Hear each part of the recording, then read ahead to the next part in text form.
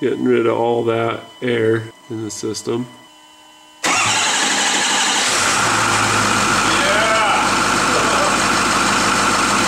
Man, that can be frustrating. Did I even get that on camera? I did. Victory.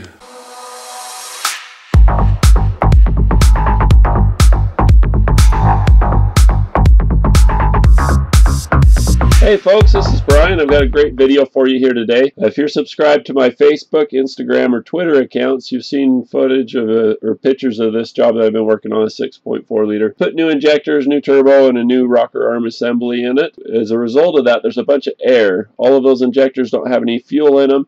And diesels, their ignition system is based on compression and high pressure fuel. You can't have high pressure fuel if there's a bunch of air trapped in the system. So what we have to do is we have to do something to get all the air out of the high pressure side. You can see this little valve here. That's what this video is about, is how to make that so you can get the air out of the system. But at the same time, you got to be really careful not to introduce any shavings or any debris into the system. Diesels are high pressure and high stakes. There's all these precision components, and they're made to a lot tighter tolerances than your gasoline counterparts. Stay tuned. Come along and I'll show you how I got this done. It's not exactly centered on the thing. It's close enough. 2x4 is plenty deep enough to be able to accommodate the thing, and who doesn't have a 2x4 block sitting around, right? I've got my banjo bolt put into the wood block. I basically took a paddle bit like this one and I drilled a 1/2 inch hole, because the threads on this are M12 by 1.5, so this is 13 millimeter 1/2 inch. So that's enough to get all the stuff through. So what I do is I drill a hole, stick the bolt in, and then I take a big flat hammer that's not going to damage the back side of it and just pound it into the wood. The wood's soft enough. It'll take it, but hard enough that it'll hold it when you're drilling, as long as you're not too aggressive. So I got a little bit of oil on there. You can see it's on my finger now. But we're going to drill a first hole, and before we do that, take a nail. Let's get it between all the points right there. Stand it up. Give it a little whackety schmackety with the hammer. Pull, do something small, and then do something a little bigger, and then do something a little bigger. And well, of course, the whole time I'm doing this, I'm measuring like this. So this drill bit is 10.68, and then this one here is 10.89, 10.72, something like that. 24 threads per inch through 7/16. Anyway, I might just abort and do this, but I'm going to get my small holes first and then see where I'm at. This was like $7 at Lowe's. This was $3 at Home Depot. This you have risk of stuff falling off, including epoxy to seal the stupid thing up, or silicone. This should thread in and be fine and be kosher for a high side fuel system. If junk gets into your high side fuel system, you're screwed. I mean, even air will make it not start. And you get anything else in there, it can really shrapnel and ruin everything, getting into your ejectors, and be a real nightmare. So you want to make sure whatever you do, there's no little loose pieces that are going to fall into the system when you're bleeding it. I've got this secured to the table. I've got that secured within the wood block. I've got it centered so that if I look at it this way, the points line up across the bit all the way around. And I just sit on it for a little bit with the oil.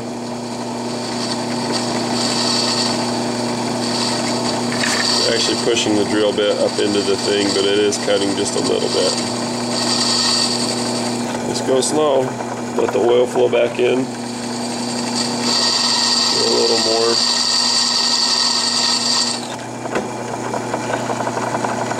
This bolt's actually really hard.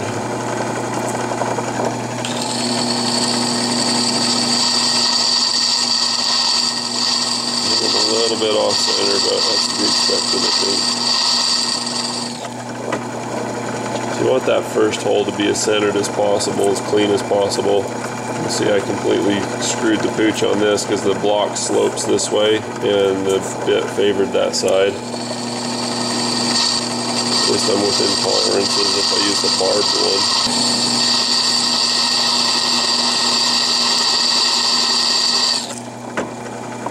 You ever seen a Harbor Freight drill bit cut so well? Or fry, whatever you want to call it. Let's get rid of the cotton altogether. Your little dipper improves dramatically.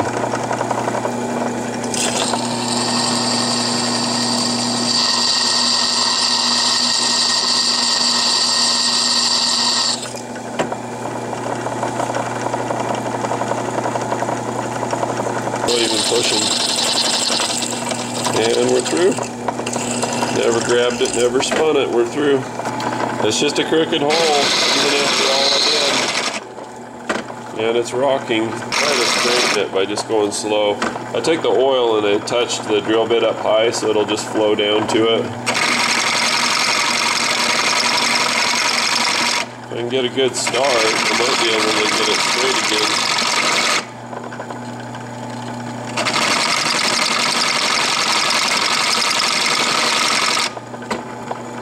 Oil drippy thing was not a bad idea. I'll show you what I was doing here. So I just run the oil like that, turn it back on. Actually looking a lot better. So much for the pilot hole. And that's getting hot. You know what I do when things get hot? Oil 'em! Yeah!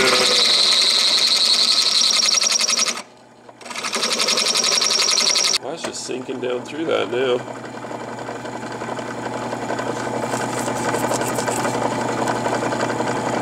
Imagine even one of these shards getting into the high pressure fuel system, what a mess that would make. I'm so happy with this. It's funny, the outside of this bolt's really hard, but the inside's not. Once you get it started, you're golden.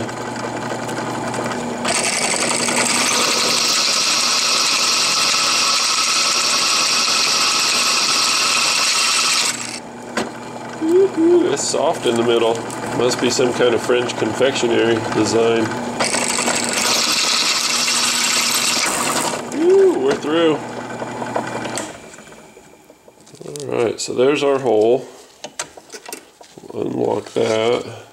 You saw at the end it caught and just ripped my block apart, but I guess we're done. Aside from cleaning this mercilessly. Looks like I did not waste $8 on that bolt. That'll be usable. So the block idea was good. It worked. It's actually surprisingly centered, but we still have a little ways to go because when we look at it this way, you can see those little barbs. I have to clean those off. Those are not allowed. If I were to take this and run it the way that it is, I would knock those through and they just kind of be hanging out in there. That would be so bad. So we're gonna have to clean that up. I think I am gonna rock this just because it's so big and it won't get lost in the toolbox. But if I go too deep like that, then that could create some problems too. But let's knock those barbs out and see where we're at. And surprisingly, I thought that that bit would be fine for the barbs here, but you can see they just pass right through. That'd be a problem. This should be terrifying. When I drilled it while everything was smashed together like that, not only did it get crooked, but look at all the stuff that was hanging out there. That could have ended up in the high pressure pump. Is it really worth it to make one of these? More and more I'm saying no. Anyway, I've got a HVAC O-ring. I've got this set up. So I'm gonna press the O-ring in the hole. So I buzzed around this lip on the wire wheel. And I've got a socket that fits it. Just so happens to be 8mm. So I'm gonna just see if I can knock it down in there. I think I'm pretty lucky. Even though it's all bent, it still went down in there. There's a line around this thing halfway. But anyway, I think that's good. I'm gonna see if I can get it to seat just a little lower. There's an O-ring that's in there. I put the O-ring in first and then chased it with the bit, but that's in there good. Wonder what happens if I plug the holes and blow in it. Good luck plugging all the holes. You can get false readings, false negative.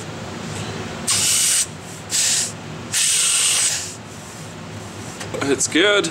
Pretty freaking fancy. I think I earned my $100. It took me 2 hours, so if you make $50 an hour or more, just buy one. Just smushed around and just really sealed in. So between the O-ring I put in and everything else, this thing's pretty clean. And it's in there really, really good. It's not coming out. So, voila, I made one. And I learned quite a bit along the way about what a pain. But I think it turned out really good. I don't think you could do much better than that. It's all pressed together. There's a good rubber O-ring seal in there. I think this will be good for a lot of years of service. So I'm just going to hit it one more time with brake cleaner, compressed air. Make sure there's no debris or anything on it. And we'll put it into service. Thing's flushing good. You see all that? So we're going to turn this off and we're going to let the air rise for a minute. I bet this thing would start now. You look up close, it's not leaking anywhere. It's doing good. Look at all that air. Imagine how long you'd have to crank and purge to try to get rid of that. That would take forever. Alright, well we got the fuel system bled. We've got the coolant filled. I mean, everything's just ready to go. Here you go for it.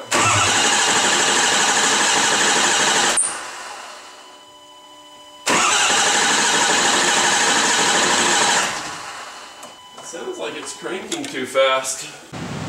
So both of those codes are for the pressure sensors, or for volume and for pressure. So underneath of this heat shield, where it's easy to just overlook, this is unplugged.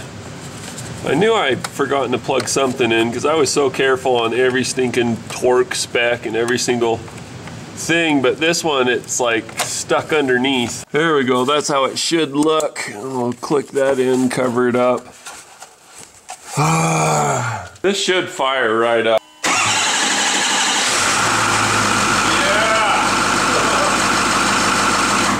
Oh, man, that can be frustrating. Did I even get that on camera? I did. Victory.